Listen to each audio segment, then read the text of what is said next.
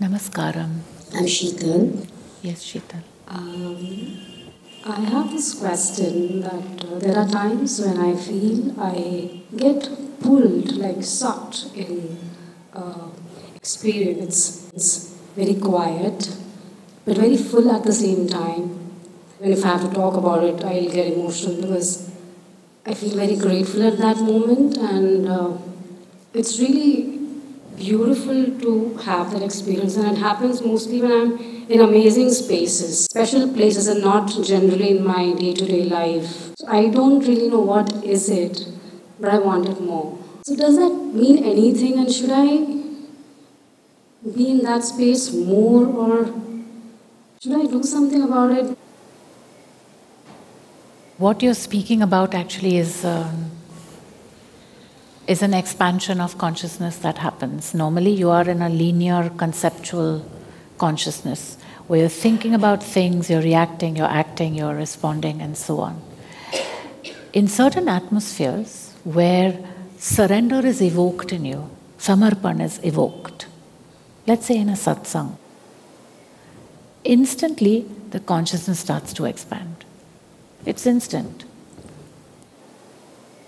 If you're present and you're here and now and your eyes are open in a sense, then what happens is that expansion happens within the system. But let's say if you go into long meditations or japa mantras or long hours of singing or chanting or things like that, you may actually start to leave the system. So it's like that you are not present here, but you're someplace else.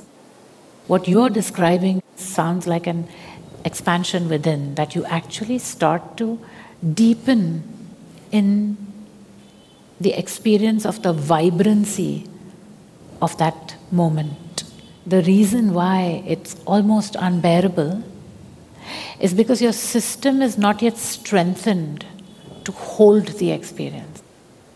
Because there are times when I feel so sucked in and I have to sit and close my eyes, and then within few seconds or minutes my system will become, I feel like my head is going to burst and I'm going to die. So I quickly have to open my eyes and come back, and sometimes I even scream and cry because it's so unbearable.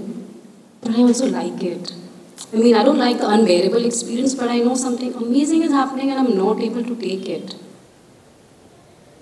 The way by which you can strengthen your system to hold an experience which is an expansion of consciousness, rather than to go into, mantra, japa or things like that, is actually to go into samarpan, surrender. When the experience becomes overwhelming, you just say, this is only an instrument.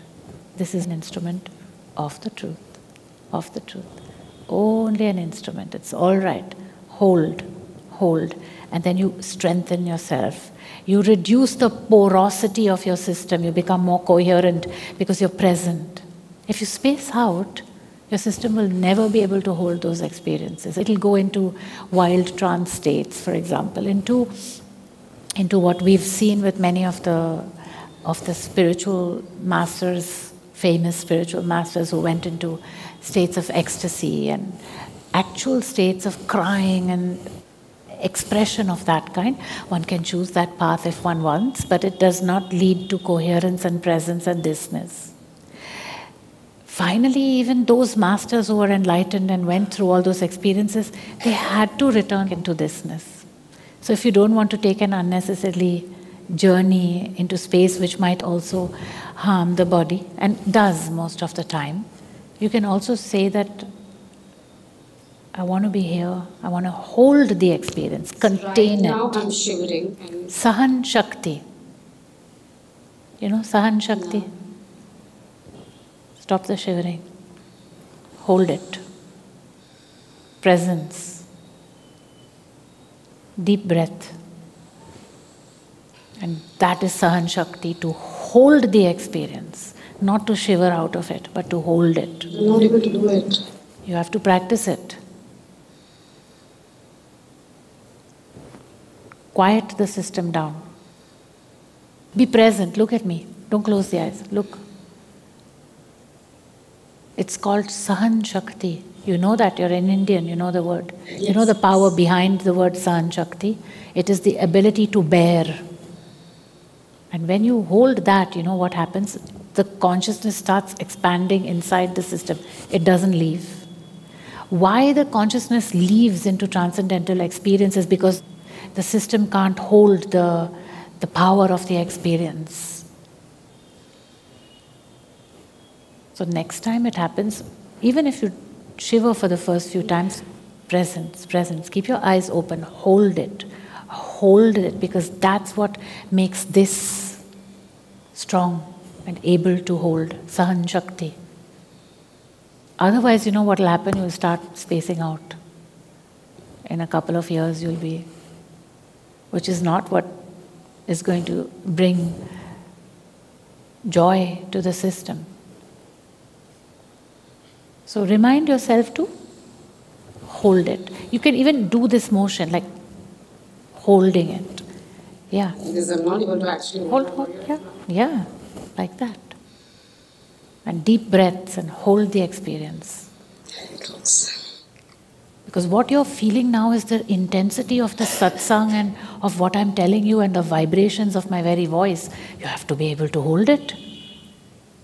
And you hold it and you hold it and you hold it till you're coherent and present. Because otherwise the consciousness will start taking out, and then you're spaced out, and then it's jap jap and chow chow at one point. And you haven't really experienced this-ness of this life.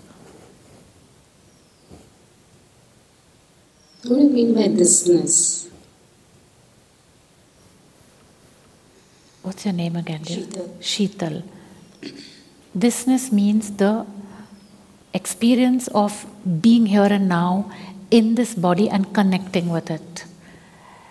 And I say that in the context of that, the large spiritual movements that have actually taken the consciousness into a transcendental experience, into samadhi states, and into trying to merge with that, sometimes merging, sometimes not, but with the idea that it is that is actually what is to be experienced in this life, the enlightenment, thatness. And that is what the goal is. Yeah, and what I'm saying is, it's not a goal, because all of those who went up there had to come back anyways. Whether it was Ramana Maharshi, whether it was Ramakrishna Paramahansa, whether it was Anandamayi Ma, those are the well-known names, they all had to come back to this-ness. This is where the challenge is. The actual, solid, totally present, cellular experience of this-ness is the future of spirituality, because it is the unknown. It's the unknown. That is known, this is unknown. And there was a time when that had to be known. From the Upanishadic times, the Upanishadic rishis, they spoke about Purnamada Purnamidam, fullness there, fullness here. Why did they say that? Because they had slowly, past the Vedic period, started to move outward, all over the world. Not just here, in Europe, in Americas, norths and souths, all over the world. It was a concurrent experience all over of exploring the cosmos, by transcendental movements out of this-ness. So someone like you, if you don't hold the experience, you'll start becoming that. And at one point you'll have to come back to this. And because you've been out for that long in that, your experience of this-ness is never really complete.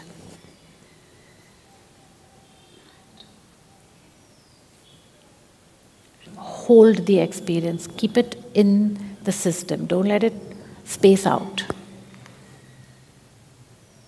It is not anymore sought as an adventure, because it's already known what's out there. The adventure is now here. It's to actually make the very cells of the body conscious of themselves to an extent which is unknown up until this point as a general experience to humanity. So even when I try being present, I start feeling this quiet and You're more stable now. It's called sahanshakti. Pull yourself in always and take up the practice of antaratma dhyan.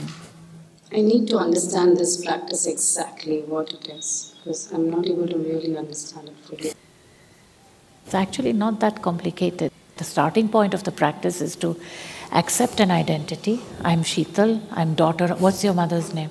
Indira, And where were you born? Chennai. So I'm Sheetal, daughter of Indira from Chennai, let's say. That's your identity. Not more, not less. Not more because otherwise it becomes ego. So, and this Sheetal, from moment to moment to moment, is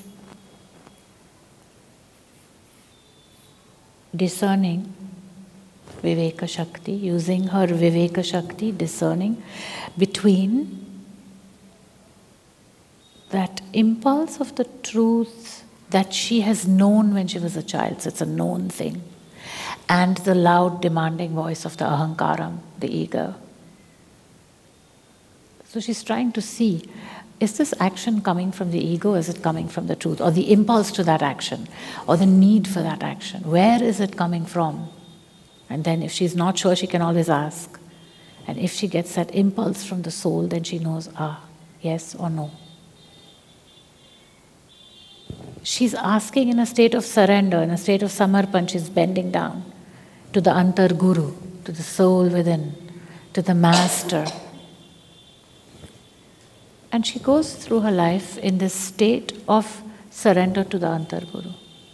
Whenever there is doubt, she asks, she moves. And she becomes more and more of an instrument of her master. And that is the saadhanaa, in a nutshell. This has to be done throughout the day, like every moment, right? In the beginning, you do it as much as you can. Sometimes you do it once a day or twice a day. It starts out it's actually a whole posture of the system. The whole system is in that state.